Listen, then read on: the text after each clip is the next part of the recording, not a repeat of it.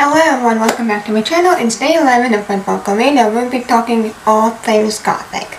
Let's get going. Also, do you like my shirt? I don't know if you can see, but this is my shirt. Isn't she so cute? But anyways, my first book is Gallows Hills by Darcy Coates. The whole family has owned the Gallows Hill winery for generations, living and working on the beautiful grounds where they grow the famous grapes. Until the night Mr. and Mrs. Hill settle down for the evening and are dead by morning. When the daughter Margaret inherits the family business, she wants nothing to do with it. The winery is valid for its unparalleled produce, but it's built on a field where hundreds of convicts were once hanged, and the locals whisper morbid rumors. They say the ground's cursed. It's been more than a decade since Margaret last saw her childhood home, but now that she's alone and is sprawling, dilapidated and bellowing, she begins to believe the curse is more than real, and that she may be the next victim of the house that never rests. Also, some of them are like new and old and all that stuff, so I do want to get in here as some of those ones as well. So, yeah. My next one is The Woman in the Dark by Vanessa Savage.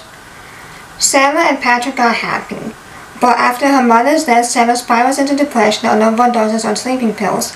While Sarah claims it was an accident, her teenage children are unsure. Patrick decides they all need a fresh start and he knows just the place, since the idyllic family home where he was raised has recently come up for sale. There was only one catch. For the past 15 years, it has become infamous as the murder house, standing empty after a family was stabbed to death within its walls. Patrick believes they can bring the house back to its former glory, so Sarah uprooted it from everything she knows, pours her energy into painting and gardening and giving the rotten old structure the warmth of home. But with locals hinting that the house is haunted, the news that the murderer has been paroled, strange writing on the wall, and creepy gifts arriving on the doorstep at odd hours, Sarah can't shake the feeling that something just isn't right. Not with the house, not with the town, or even with her own loving husband whose stories about his perfect childhood suddenly aren't adding up. Can Sarah uncover the secrets of the murder house before another family is destroyed? My next book is The Curse of Penrith Hall by Jess Armstrong. After the Great War, Megan Harris Ruby Ragoon made a life for herself, running a rare bookstore alongside her octogenarian employer and housemate exterior. She always avoided dwelling on the past, even before the war, but it always has a way of finding her. When Ruby is forced to deliver a box of books to her folk healer, living deep in the Cornish countryside, she brought back to the one place she swore she never returned.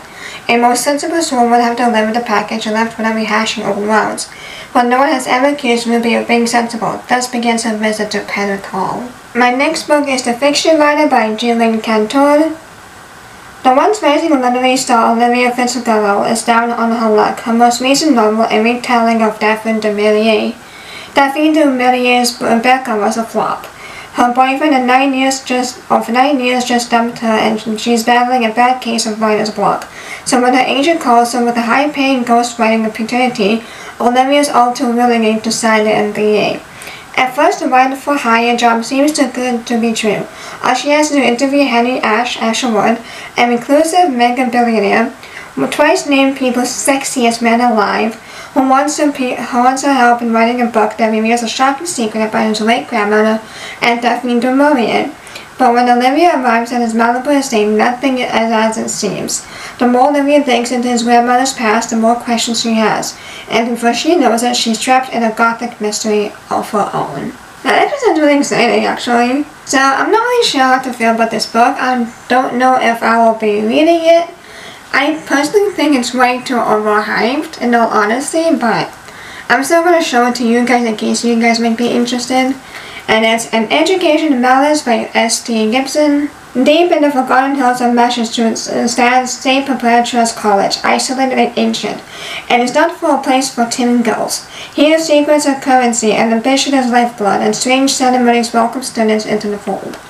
On her first day of class, Laura Sheridan is thrust into an intense academic rivalry with the beautiful and enigmatic Carmilla. Together they are drawn into the confidence of the demanding poetry professor Della Fontaine, who holds her own dark obsession with Camellia. but as the rivalry blossoms into something far more delicious, Lava must confront her own strange hungers. Tangled in the sinister game of politics, bloodthirsty professors and dark magic, Lava and Camilla must decide how much they are willing to sacrifice in the ruthless pursuit of knowledge. So I think this is a retell of Phantom of the Opera. I could totally be wrong, but it honestly reminds me of it, and that's Music of the Night by Angela J. Ford. A haunted tower, a mysterious instructor, and the lure of the music of the night. Oh, it is Phantom of the Retell, it just says so right here. It says Music of the Night's complete standalone novel inspired by Phantom of the Opera, perfect for fans of dark and steamy fantasy romance. After the death of her father, Aria is left penniless and destitute. To avoid walking the streets, she becomes the ward of a count and moves to a remote town called Hightower. Hightower is a gloomy place with one vivid attraction. The theater lords and ladies come from afar to be seduced by a night of unforgettable entertainment. Many are warned to stay away from Hightower dangerous enchantments, but it's a warning Aria is forced to ignore. Determined to take her life back into her hands, she and the Count make a deal. She can avoid an arranged marriage if she learns to sing for him. Oh boy. And also, speaking of Phantom of the Opera, I hope this is not true, but I read that Disney is gonna remake Phantom of the Opera. Can we not do it, please? I'm sorry, I love Phantom of the Opera, and for Disney to even think about remaking it, nuh-uh honey, not on my radar. Bye. And no, honestly, I don't know why there's so many remakes. Like, I can think about 50 really good plots to have for the movies. Honestly, it's not that hard to use your brain. But yet again, Disney never had any, so... It all went down when Walt Disney went to his grave. My next book is A Haunting on a Hill by Elizabeth Hand. Holly Sherman has been struggling playwright for years. But now, after receiving a grant to develop her play Witching Night, she may finally be close to her big break. All she needs is time and space to bring her mission to life. When she stumbles across Hell House on a winky getaway upstate, she is immediately taken into a mansion which is nearly hidden outside a remote village. It's enormous, old, and ever so eerie, the perfect place to develop and rehearse her play. I'm so sorry it got so dark all of a sudden, the sun keeps coming in and out. I did not put any effects at all, it just how the sun wishes to move, I guess.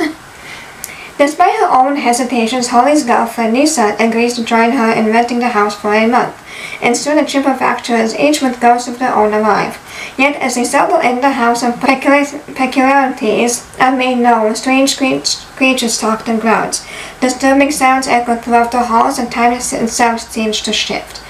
All too soon, Holly and her friends are at odds, not just with one but another, but with the house itself. It seems something has been waiting in Hell House all these years, and it no longer intends to walk alone. My next book is Autumn of the Grimoire by J.L. Lamper. Some witches cast spells, others slay king. A mysterious grimoire, a marriage full of dark secrets, a history sculpted by a quartet of ancient sister witches. For 300 years, Sister Autumn has incited wars, burned villages, killed kings, and released plagues at the bidding of the grimoire. Meanwhile, her Sister Winter, Sister Spring, and Sister Summer have brought forth only peace. When an order from the grimoire sends Agatha to the kingdom of Marvel, she already anticipates the worst. Unless she wants to face the wrath of the goddess, Agatha must keep her head down and do as she commanded. But when the grimoire orders her to marry a Pomponius prince and play the role of a peasant accepted by vicious aristocrats, she finds herself at the center of a war between the classes and an old age prophecy. Within the court, many players harbor dark secrets, including her new husband with her newfound influence. Agatha joins forces with the city's blacklisted in order to blur the blinds between the common man and the elite, unravel the mysteries in her marriage, and decides once and for all she will defy the grimoire and face the brutal consequences. And my next book is The Blood Confession by Alyssa M. Libby. Drawn from the true story of a 17th century countess who bathed herself in human blood to preserve her looks forever, This chilling novel combining Gothic and horror and romance follows beautiful Elizabeth as she tells the story of her life while waiting to be sentenced for murder. My next book is Girls of Brackenhill by Kay Moriarty. When Hannah's Melody's aunt dies in a car accident, she returns to her family's castle in the Catskills, and the epicenter of her childhood trauma. Her sisters are solved disappearance. It's been 17 years, and though desperate to start a new life with her finance, Hannah is compelled to question the events of her last summer at Brackenhill. When a human borders for a new estate, Hannah is convinced it belongs to her long sister. She launches her own investigation into the magical summer and ended in a nightmare. A strange happening plagues the castle. Hannah uncovers disturbing details about the past and startling realizations about her own repressed childhood memories. And my last book is The Skeleton Key by Evan Kelly. This reunion will tear a family apart. December 2021. Nell has come home and her family's insistence to celebrate an anniversary. 50 years ago, her father wrote The Golden Bones. Part picture book, part treasure hunt, so Frank Churchill created a fairy story about Eleanor, a murdered woman whose skeleton was scattered all over England. Clues and puzzles in the pages of The Golden Bones led readers to 7 sites where jewels were buried, and gold and precious stones, each a different part of a skeleton. One by one, tiny golden bones were dug up until Eleanor's pelvis remained hidden. The book was a sensation. A community of treasure hunters called the Bone Hunters formed, in frenzied competition and obsessed to a dangerous degree. People sold their homes to travel to England in search for Eleanor. Marriages broke down as a quest to consume people. A man died. The book made Frank a rich man. Stalked by fans who cannot tell fantasy from reality, his daughter Nell become a recluse. Okay, so yeah, that's kind of dangerous in itself if a fan can't, differentiate between fantasy and reality. That's kind of dangerous, so best of luck. But that's all the Gothic books, mystery, horror, I guess. So, all things Gothic that you are seeing in here. So otherwise, let me know what are your Gothic reads, and please like, comment, subscribe, so you'll be notified every time I post, and I will see you tomorrow for day 12. Tomorrow for day 12 is an exciting one. You don't want to miss. So I will see you then. Bye!